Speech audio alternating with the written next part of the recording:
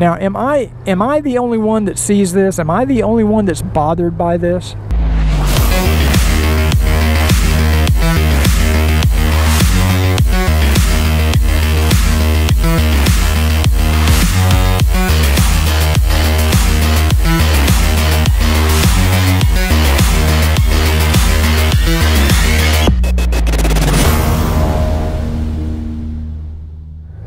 Good morning, YouTube. This is Cruiseman. Welcome back to Cruiseman's Garage YouTube channel.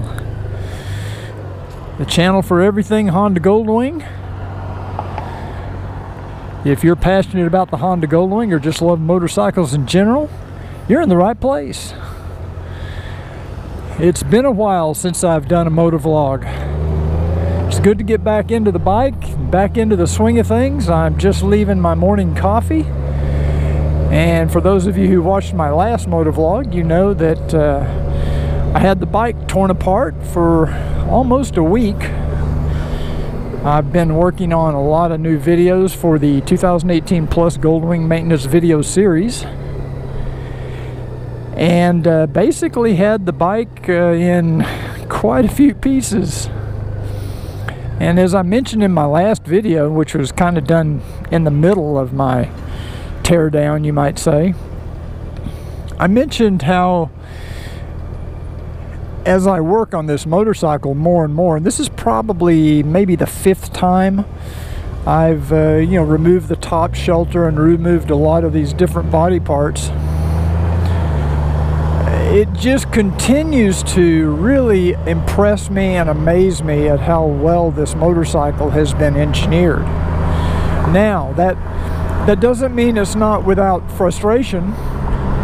It can be a pain in the butt to work on sometimes, but I have to hand it to the Honda engineers and designers, because I just still cannot figure out how they get all these little pieces to just kind of snap together and fit as well as they do. It really is a marvel of engineering when you look at it. So the bike is, as you can see, the bike is all back together now, and I am happy to announce there were no leftover fasteners in my muffin tin when I was finished. Every fastener got used, most of them probably in the correct place. But it went pretty well. And I think those of you that currently have the Goldwing maintenance videos for the 2018 Plus are going to be very pleased with the new videos that will be coming your way soon. And as you know, if you already own the videos, you'll get these new videos at no charge. Those come to you free. And I guess I'll go ahead and get my shameless plug out of the way. Our fall promotion is over tomorrow night. It ends at midnight. So if you haven't gotten your videos yet, now's the time, because the new videos that I just shot will be released in October, probably toward the end of October.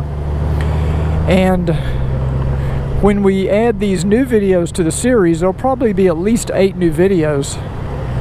The price of the videos will be going up. So now's the time to buy at the legacy price. And if you buy before midnight tomorrow night, you can save 20% off that price. Now, I mentioned in my last video, my last couple of videos, about this special we had with traction dynamics for the dipstick extenders, and I'm sorry to tell you that those are all gone. The first 20 people that ordered on the fall promotion got the dipstick extender, and I just don't want you to think if you order tomorrow you're going to get that, because those went in the first maybe 4 days of the promotion. Those went very quickly. So for those of you who did order in the first 20, you will be receiving your dipstick extenders pretty soon. For the rest of you that placed an order after the first 20, We'll stick something else, a little surprise in the mail for you from Cruiseman's Garage, just so you don't feel completely left out. So anyway, let's talk about my new high-speed internet service that I just got installed yesterday. I was using, and the reason I'm telling you the story is because I'm going to have a little bit of a rant here, something that some of you will appreciate. But I was using Spectrum for my internet service, which is also Time Warner cable, and I think when I signed up for it, it was like 45 bucks a month or $42 a month for the first 2 years. And the service has just gotten worse and worse over the last couple of years. And my original contract was up anyway. And of course they jack it up to like $69 a month. That's what I was paying. So I decided to go back to Frontier, which offers the fiber optic internet in my area. It's called Fios. And they were offering a deal for $39.99 a month for the first 2 years. You know how these guys are. They offer these 2-year things to get new customers. Well, they were offering 500 upload, 500 download for $39.99 a month. Now that's pretty fast. That's amazing. In fact, they used to only offer it for commercial customers, and they just started offering it to residential. So I went ahead and ordered the Fios, and it was installed yesterday. And of course, the $39.99 a month is deceptive, like all of these offers, from whether it's a cell phone company or any kind of technology now. It's just, I'm just so used to it. Everything's deceptive. I know when they say $39.99 a month, I know it's a lie. And come to find out, when you sign up, you're required to pay a $10 equipment fee per month for their router. Okay. So it's $49.99 a month, not $39.99 a month. And it's a deceptive trade practice, but since we have no consumer protection through our government, unless you file a class action lawsuit and get a couple thousand people together and get a law firm to take it, well, what are you going to do? You know, they're just going to keep getting away with this crap. But that's okay. I was okay with the $49.99 a month. I'd have paid the $49.99 a month if they had just advertised it as $49.99 a month. They didn't have to mislead me to get me to take the offer. But they did, and that's okay. So, as it turns out, I didn't even need their stupid router for $10 a month. When the installer came to the house, I already have a router better than the one they have. So I'm paying $10 a month for something I don't even use. But I do now have this 500 internet service, and I ran some speed tests, and it's pretty good. It's getting about close to 500 download, and I'd say about 450 upload. Of course, that varies throughout the day depending on traffic and everything else. But the last time I uploaded a video to YouTube for my last Moto vlog, it took 2 hours and 45 minutes to upload. And I ran this was when I was with Spectrum. I ran a speed test, and I was getting less than 2 megabits per second. Not 200, 2. I mean, it was just ridiculous. And that's why I had to make the switch, because of my YouTube channel. My upload speeds with Spectrum were just terrible. It just was taking too long to upload videos. The only reason I bring up the story about my Fios experience is to kind of talk about this whole notion of why these companies feel it's necessary to use deceptive trade practices to get new customers. And again, am I the only one? Am I the only one that this bothers? If this kind of stuff bothers you, I want you to put it in the comments down below, because I know I'm not the only one that knows this. And it doesn't matter if it's Dish or DirecTV. They offer you this incredible deal to get you for 2 years, and then they start jacking up the price at the end when your contract expires. And from then on, they do nothing to try to keep you as a customer. Even though you're a good paying customer, a loyal customer, it doesn't matter.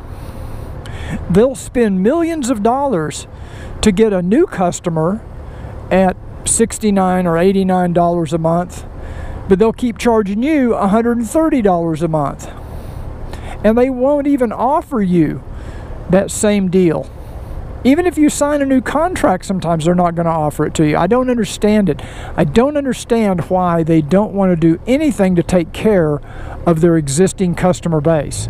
It's why I left Frontier and went to Spectrum in the first place. I mean, we were up to a point where we were paying like $250 a month to Frontier.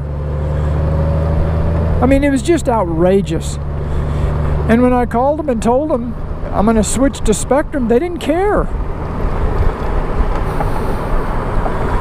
And so, again, this gets back to I've talked about this before, that these companies, a lot of companies are run by stupid people. This is stupidity. This is not smart business. Why would you spend all this money to acquire new customers only to lose a good existing customer that you know has a good pay history? Now, I can understand if it's a deadbeat and he's not paying his bills. Maybe you'd just soon be rid of him. But if you've got a good customer that pays on time, it doesn't cost you anything to keep that customer. You don't have to spend any money on advertising. You just basically treat people the way they want to be treated. Now, am I the only one that sees this? Am I the only one that's bothered by this? And it's everywhere you look. It's Dish TV, it's Direct TV, it's Spectrum or TWC or whoever you're using. I don't care who the internet provider is or TV provider or anything. So, we're getting ready to drop Dish. You know, when I started with Dish 2.5 years ago, I was paying like $89 a month.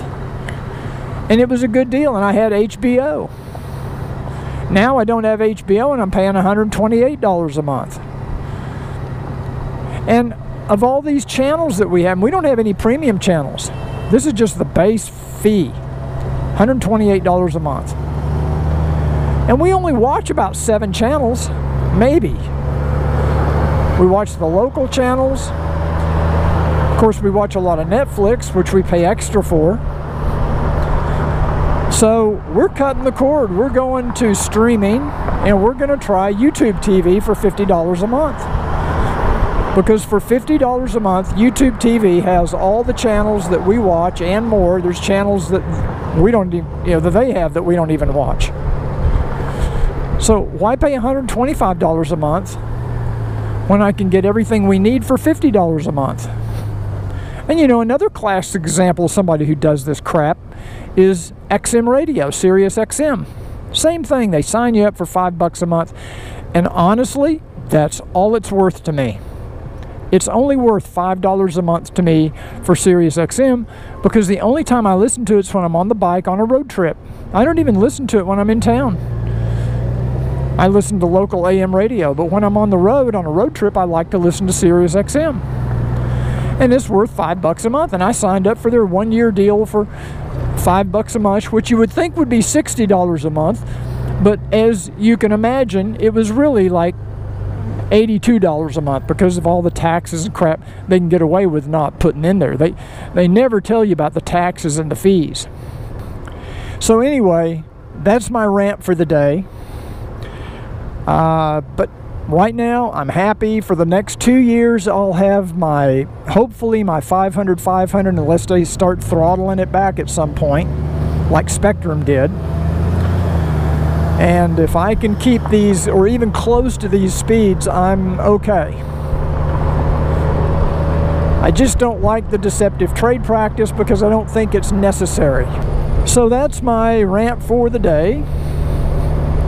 Bike's running great. It's all back together. I don't see tearing it down for some time. Got some cool new stuff I'll be reviewing in the future. Oh, I wanted to let you know, I forgot to almost forgot to mention this. SoCal Moto Gear now has the cowl lights for the 2018 Plus Goldwing, which I've shown you in the past, and they now make them in a flat black. In addition to the chrome, you can order them in chrome or flat black, and I actually put the flat black on mine yesterday, and I love it. I just think it matches the look of the bike better. I'm not a big chrome guy anyway, but some of you love the chrome, and that's fine. But you can now order the cowl lights in flat black, and I gotta tell you, these cowl lights are one of the best accessories I've added to the bike. They are super bright. I mean, they really are bright, and they even give you a little bit of light, you know, in front of the bike as you're going down the road at night. But they're very visible to oncoming traffic, and they have the sequential turn signals built in. And you know, I'm always a big believer in the more light you can have on a bike, the better. So check those out. If you like this video, please give it a thumbs up, and check out our Facebook page at Cruiseman's Garage. Thanks again for joining us today on Cruiseman's Motovlog.